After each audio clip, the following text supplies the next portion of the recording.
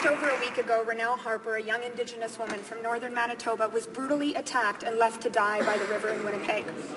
Because of her incredible strength and the support of her family and her friends, she is getting better. But until Canadians as a whole address violence against Indigenous women, the violence will not stop.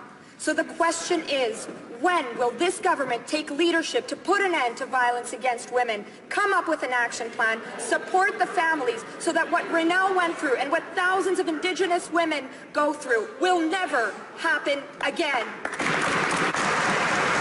Honourable Parliamentary Secretary. Thank you, Mr. Speaker. And again, this was a horrific crime, and I commend the Harper family for their courage and determination throughout this ordeal. Absolutely. And we understand again that the police have arrested 2 suspects in this case thanks to the family's brave decision to go public with their story and work closely with the police. But Mr. Speaker, there's been more than 40 studies into the plight of missing and murdered Aboriginal women, and now is not the time for more studies. Now is the time for action. And she mentioned that there was no action plan, and there is an action plan, and we are supporting women and girls and Aboriginal women and girls across Canada. Thank you, Mr.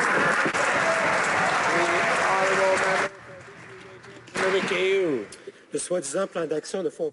The minister's so-called action plan isn't working.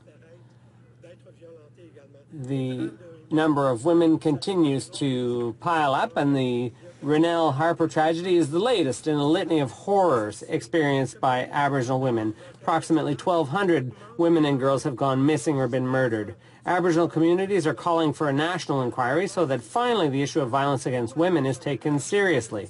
Enough stonewalling. Why are the Conservatives blocking an inquiry?